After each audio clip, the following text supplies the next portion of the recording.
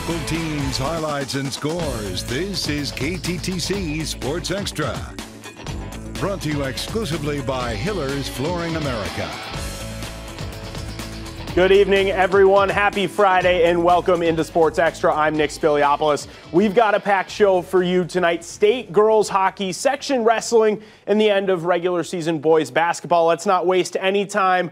The biggest game of the day, Dodge County girls hockey state semifinal action. The Wildcats put together a 4-0 shutout win over Fergus Falls in the quarterfinals, now facing second-seeded Orono in the semis. First period, Wildcats can't hold the zone. Maddie Kimbrell with speed through the neutral zone, gets behind the second defender, walks in, saved by Huber, but the rebound pops into the air, batted home by Kimbrell, and Orono opens the scoring. Wildcats get the first power play of the day just seconds into the second period, and to no surprise to people down here, Nora Karstensen can shoot the puck, all space in front, bar down, short side, tied 1-1. Now this one was reviewed for potential goaltender interference, but the contact didn't come from Dodge County. We have a good goal, officially tied at 1. Now the floodgates are open. Middle of the period, a shot from the far point gets kicked back outside. Inside, in comes Kylie Meyer, tees off, and the knuckle puck goes 5-hole. Dodge County leads. Just 15 seconds later, Maisie Cook with the takeaway. She's in, all alone, goes over the glove, and in a span of 22 seconds, the Wildcats strike twice, taking a commanding 3-1 lead. Third period, Orono with some life. Ida Huber late to react to the Macy Rasmussen backhand shot. Spartans make it a 1-goal game. This one still far from over. Fast forward to the final minute, Orono net empty. Maisie Cook blocks the Spartan shot from long range. Throws this at the empty net. No one can stop it. Putting the final bow on this semifinal, Dodge County heading to the state championship with their 4-2 win over Orono. A pair of Wildcats describing what the state championship berth means to them and their program. Coming into the state tournament, didn't really know where we were from. They kind of looked down on us. We were the underdogs for sure. So I think coming in, winning against Fergus Falls, and then coming into this game very confident and having that chip on our back, and how we really wanted to beat this team super bad because we lost to them during the season. I think that really helped us out, and we kept driving. Dodge County has never made it to state before, and we're going to the state championship tomorrow, so it feels really good. Some stats from today's game. Despite being outshot 26-37, Ida Huber was the better goaltender, stopping 35 shots along the way and playing a major role in shutting down Orono's 2 power play opportunities. And have to applaud the effort of Dodge County's defense tonight, nearly tripling the Spartans in block shots, 20-8. Players describe the feeling they're having right now on the eve of the championship. We'll have some excited but a little nerves, but I think it's going to be a little hard to fall asleep tonight considering how excited we are to go into the game tomorrow. It's very exciting. Tomorrow we just have to show up and show them who Dodge County is. And how did we get here? Dodge County plays the 4-seed Warroad for the Class A state championship. Warroad knocked off top-seeded Holy Angels in the other semifinal, 3-2 today. The championship is 4 p.m. at Xcel Energy Center. Now moving to basketball, the 4th-ranked Stewartville Tigers in Class 3A hit the road visiting HVL opponent Goodhue. Right away, Stewartville showing off their size, 6'7", Caleb Bancroft banging inside, taking it to the defender, easy basket for the junior. But Goodhue also can get inside and score. A nice back cut from Michael Roshan, sneaks behind the Tigers defense, easy turnaround score from close range. Tigers, they can score with ease. Henry Cheddar with the screen gets inside for a left-handed layup, but enough scoring from the inside. Let's get some outside action here. Parker Wongan, skip pass for Logan Quam, a good step beyond the arc, drills it, putting Stewartville up by 9. Tigers, more easy scoring. This time, Tegan Malone from the top of the 3 is good. Tigers show their dominance tonight, winning 87-32 over Goodhue. Staying in the HBL, we're in Pine Island. Panthers hosting Zumbrota Mazeppa. Panthers' Drew Saylor doing it himself here. The tough floater drops despite heavy contest from the Cougars.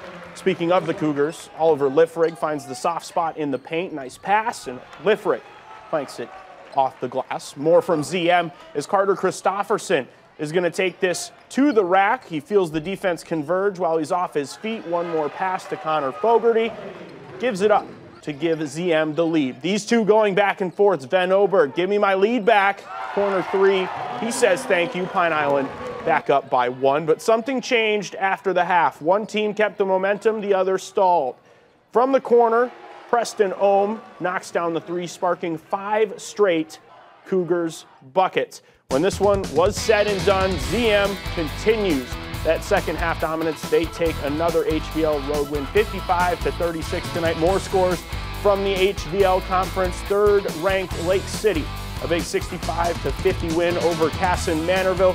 As for the Byron Bears, they post a big home win, 84-54 over the Lured Eagles. More highlights for you here. This one takes us to St. Charles. Lewiston Altura, the Cardinals in town visiting. Noah Osley gets Zane Nelson inside, and the big man puts the Cards up by 2 late in the second half. St. Charles, Connor Grancy need the answer.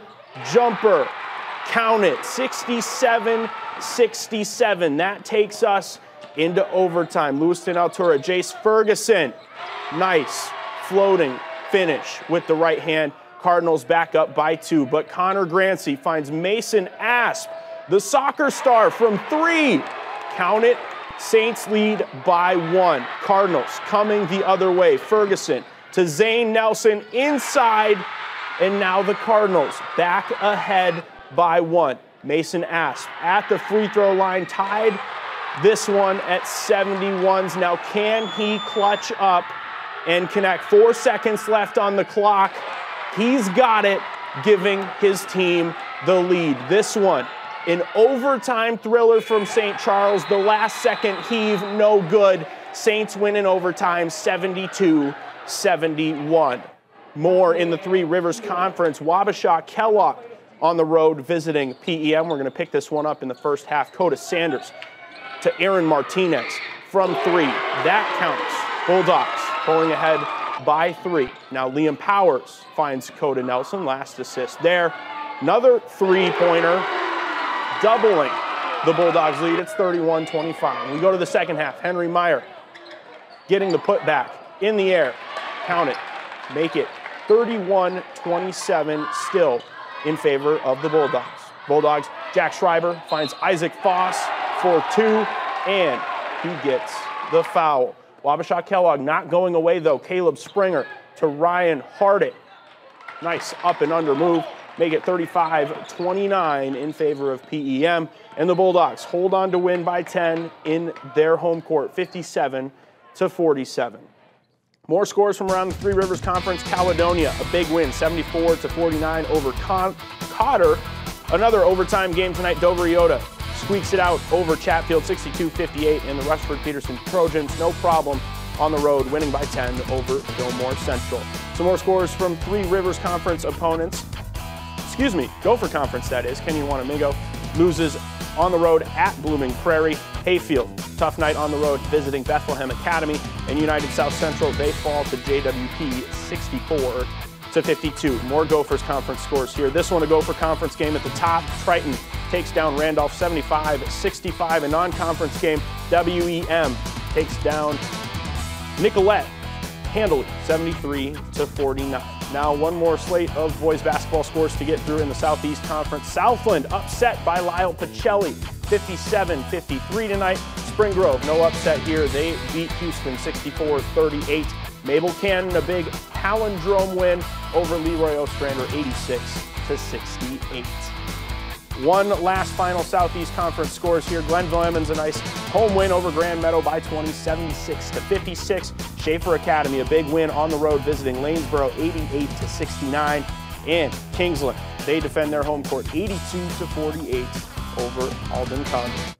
One more game for the girls hockey season. Section boys basketball is right around the corner. We're just getting started here on Sports Extra. When we return, our Matt Rainier, he takes the reins. He's got all of the coverage of the individual section wrestling tournament in Class 2 and 1A when we're back in 2 minutes.